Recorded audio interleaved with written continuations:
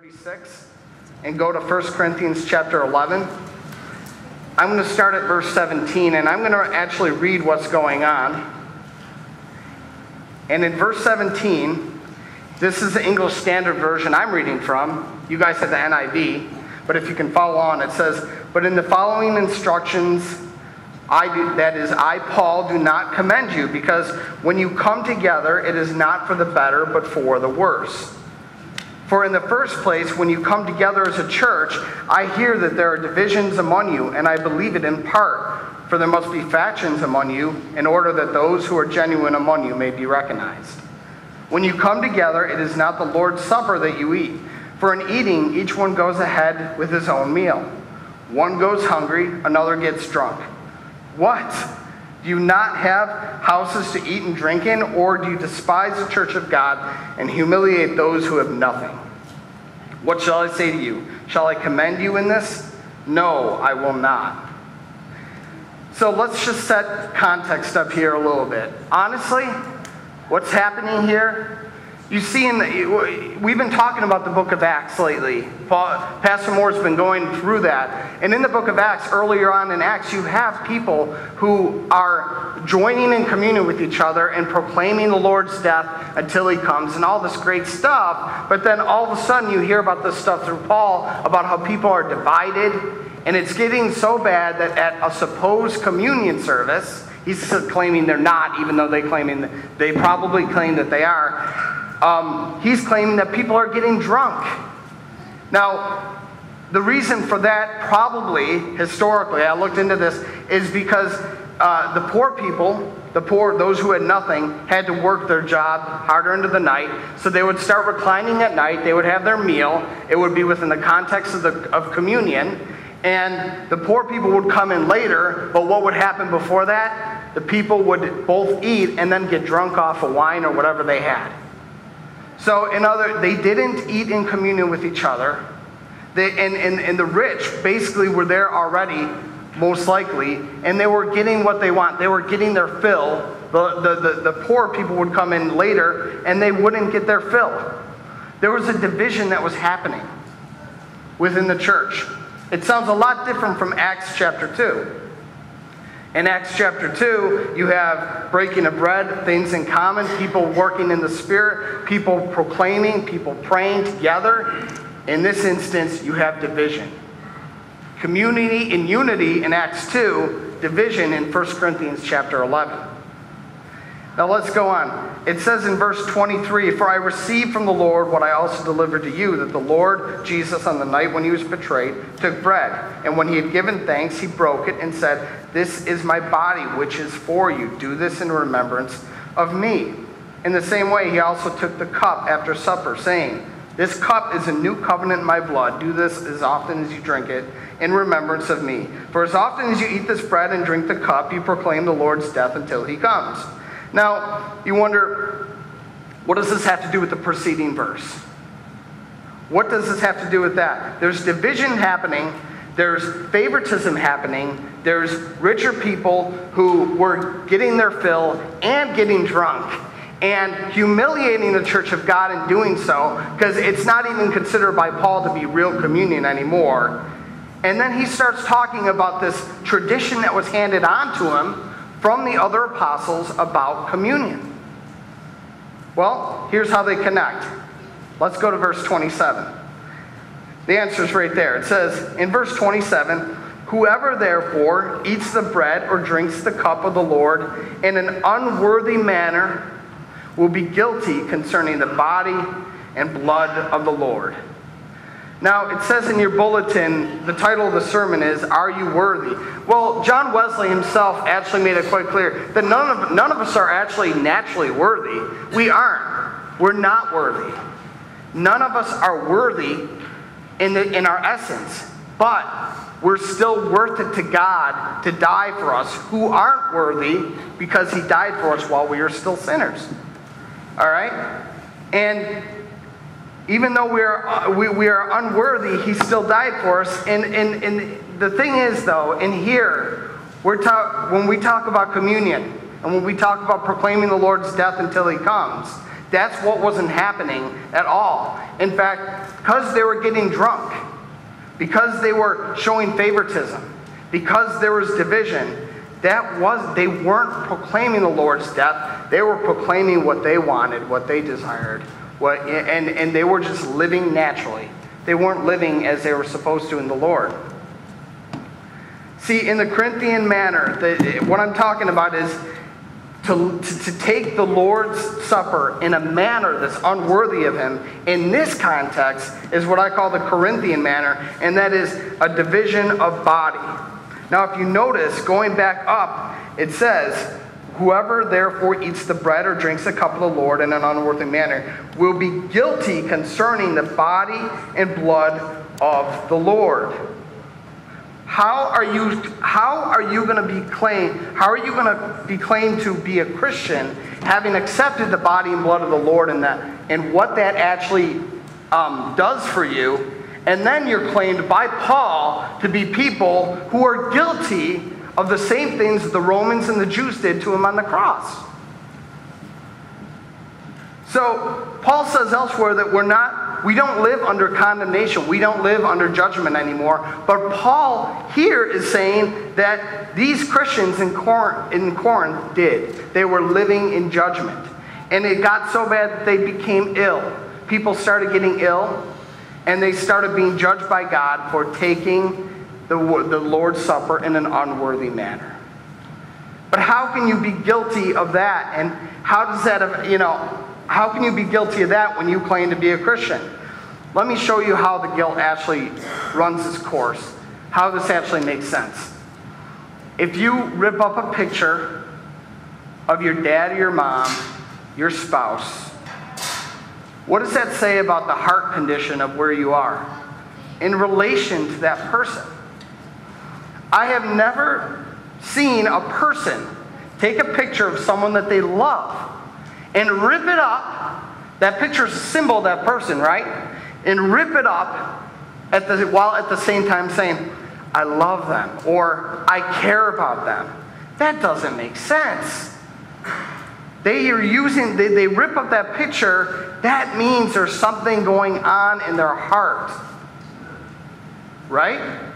Well, when Jesus talked about the heart in the Sermon on the Mount, He actually made it quite clear that if you are guilty, if you hate your brother, you are guilty of murder.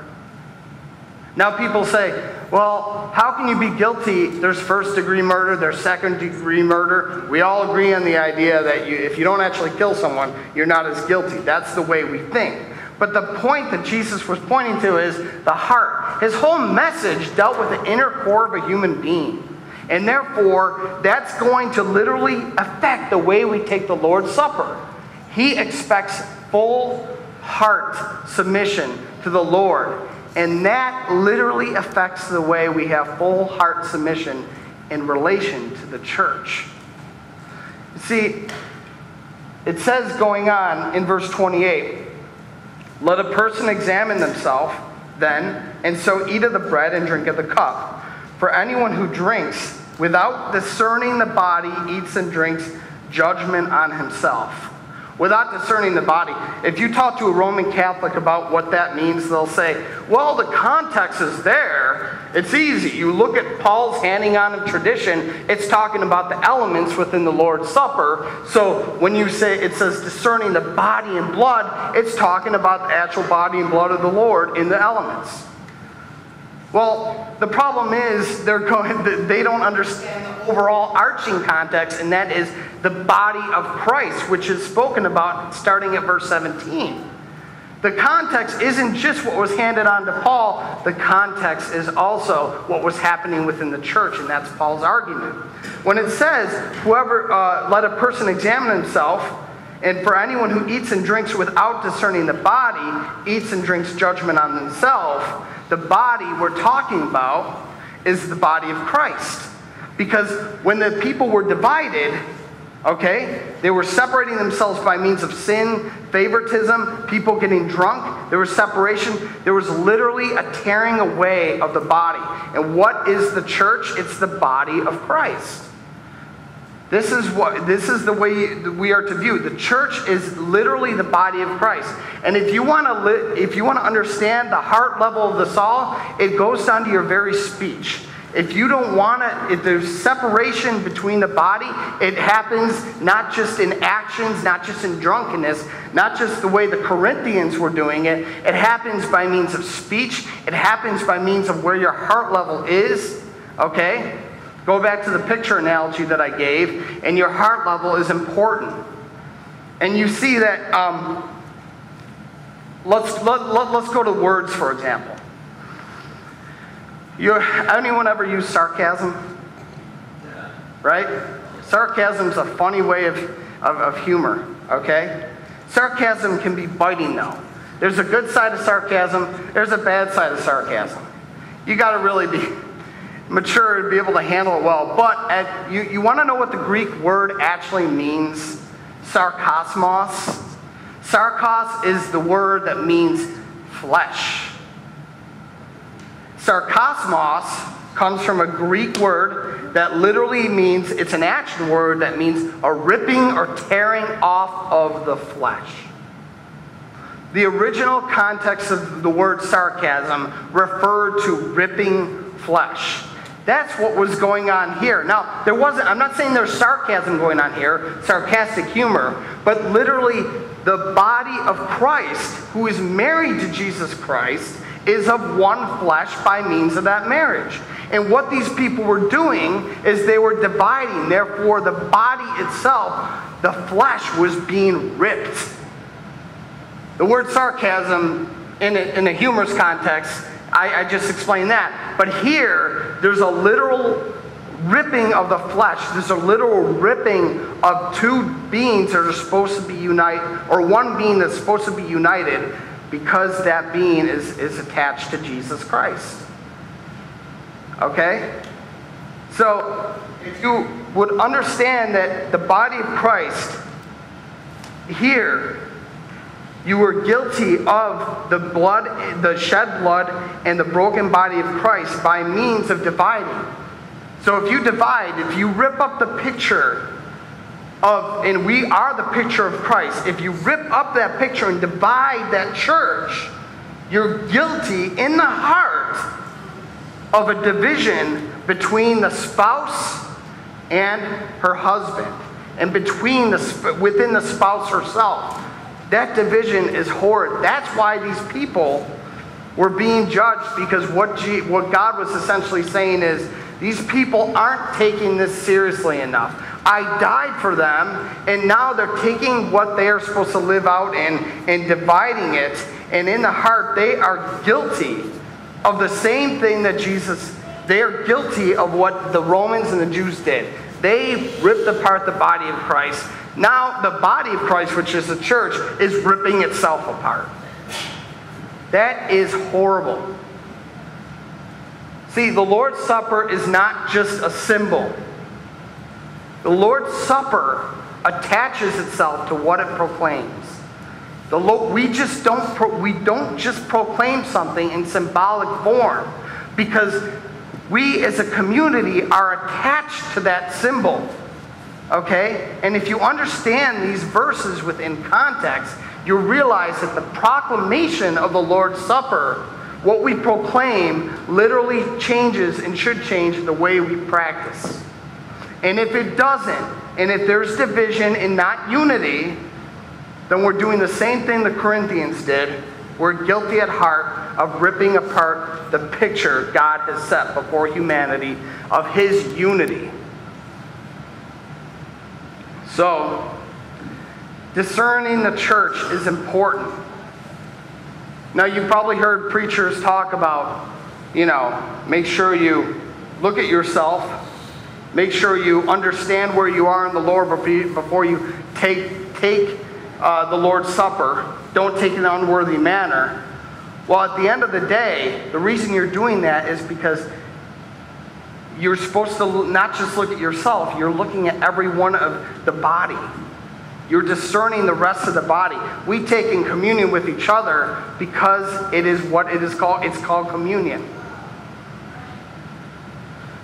In verse 30 it says, "That is why many of you are weak and ill, and some have died. But if we judged ourselves truly, we would not be judged."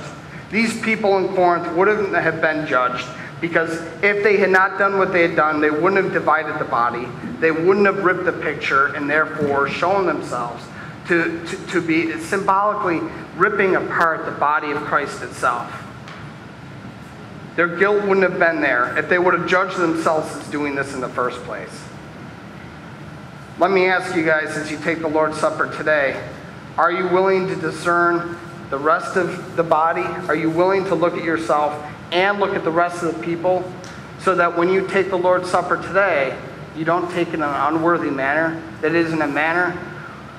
That isn't the unworthy manner here would be simply division and sin between each other. Because if you do take the Lord's, if you make that proclamation today in the Lord's Supper, and yet you take it in an unworthy manner, you and I are guilty of literally taking the whips and doing the same thing the Romans did, and doing the same thing the Jews did by conspiring against him. We are those who proclaim to accept what Jesus did for us on the cross, not those who did that to him on the cross. That's our proclamation, and it affects the way we live. So today, take this in a worthy manner. That is, in a manner where you're serious about what the church proclaims, what the church's mission is, and the fact that we no longer actually live in divisive sin. We literally live in love. So,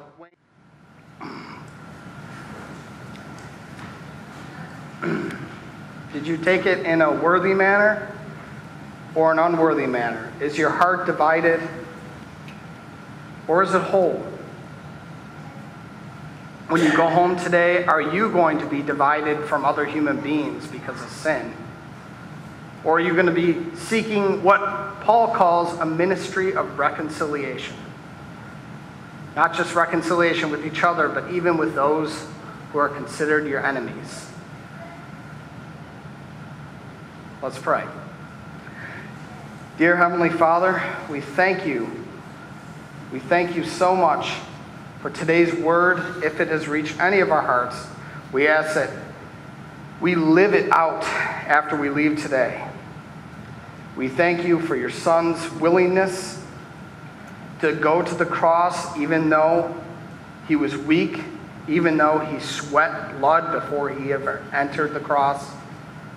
And we thank you that he still went through with it, so that we could live whole and be a picture for you in this world, and the unity that you bring between us creatures who often divide ourselves. We thank you so much. And we love you, and we ask that our proclamation drives our practice. In Jesus' name, amen. The band